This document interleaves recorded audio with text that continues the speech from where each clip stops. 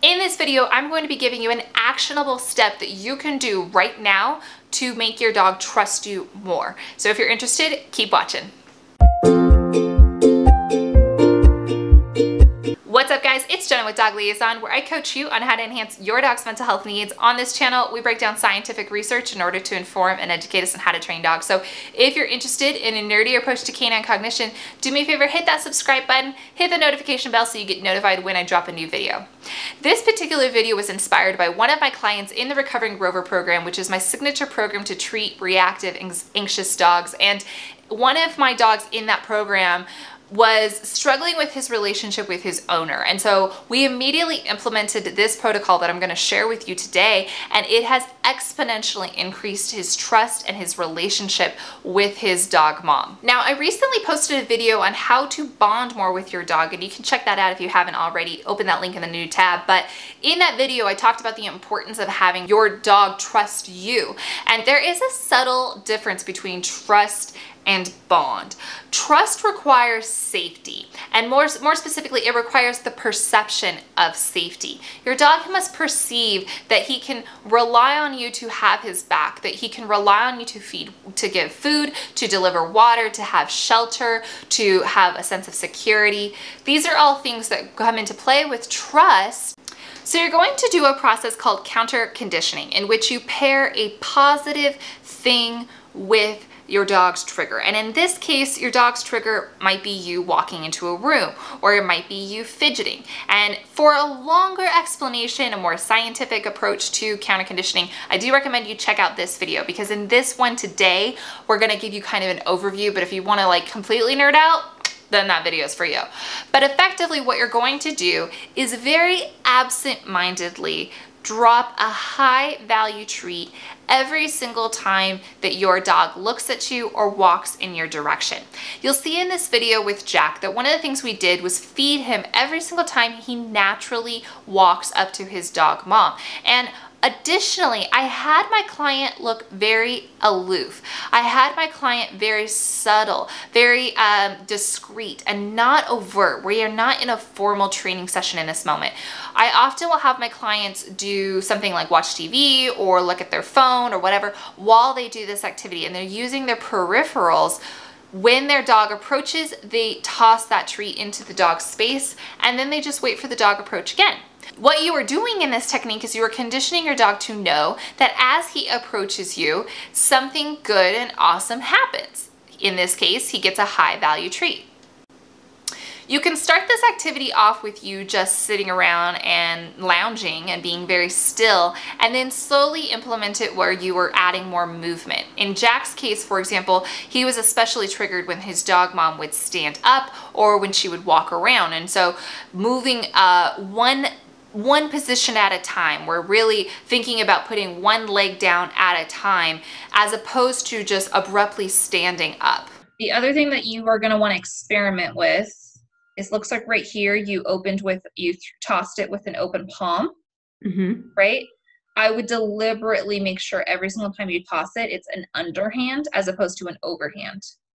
Okay. Right? So making sure that you're throwing it from this position as opposed to like a fist.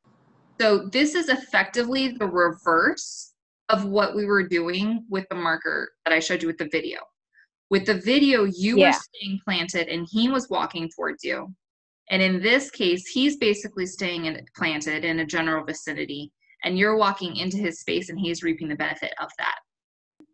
And as you start to walk in his direction, you're just going to make your little yes marker, the marker that you use, and toss the treat underhanded in his direction and immediately walk away. Okay.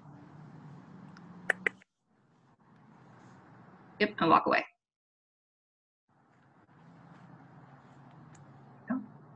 Don't worry about moving. Let him keep doing his thing.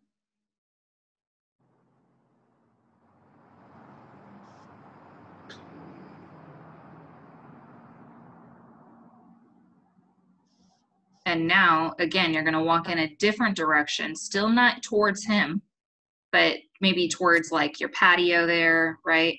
And as you're reaching closer to him, you're going to make the marker, feed, and walk away again.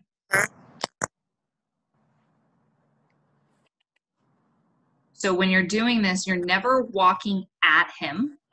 You're just walking in his space, marking, and walking away. Okay. There's a huge difference between walking in his space and walking towards him. Does that make sense? Yes. So if you're walking towards him, there's social pressure. If you're walking in his direction or in his vicinity, you might just be going to the porch. You might be just going to the back of the yard. You might just be, right? There's other things you might be doing that, hey, if she's going to keep throwing treats at me for it, I don't care, right?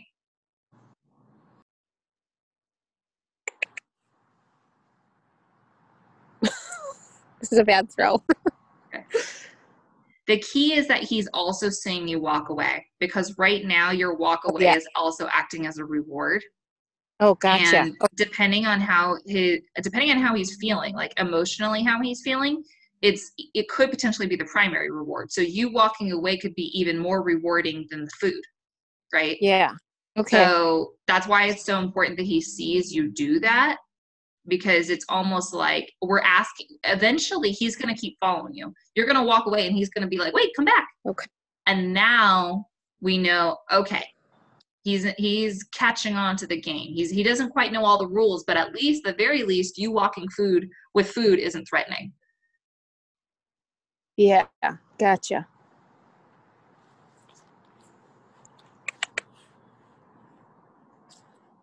Good. Walk away. You think he knows I walked away even though he wasn't looking at me, right? Yes. Like he doesn't have looking right at me to know that I moved away. Right. He has peripheral vision just as much as we do. And at the very least, he sees that, or he smells that your scent is getting further away.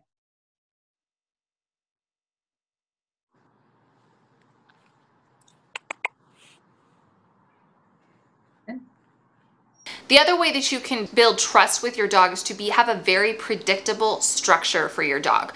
If your dog knows I'm going to eat at this time, or I'm going to drink at this time, or I'm going to have a walk every single day, if your dog can predict those things about his life with you, that will implement so much more structure and reliability. Remember, trust really comes down to predictability. Your dog needs to be able to predict that XYZ is going to happen and ABC will not happen, right? And so the more structure, the more predictable you can be that good things happen in this order, in this manner, the easier it'll be for your dog.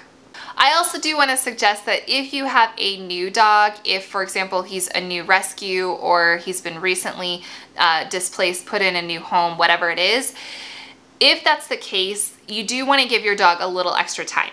Your dog is trying to figure out, first of all, is he safe? He's trying to figure out if he's going to eat. He's trying to figure out where he's going to sleep. He's trying to figure out what his routine is. And so a lot of that comes with repetition. And the more you do those experiences, the more he goes, okay, I see what's happening here. I can rely on you to do XYZ for me. So if he's new to your family, do give him a little bit more patience. Again, still keeping that pressure off.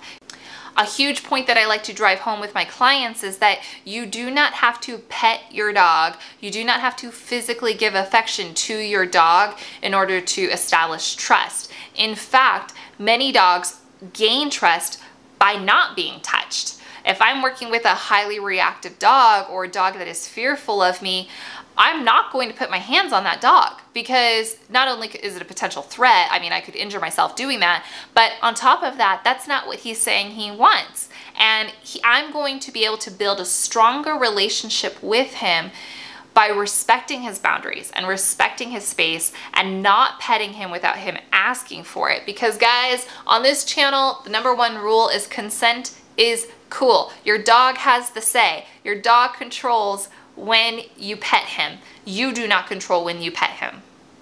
Now, this video is really an overview, but I hope that if you are working on building your relationship with your dog, you do go down this playlist. My entire channel is dedicated to treating dog mental health, and I think that that playlist in particular is going to be very helpful for you.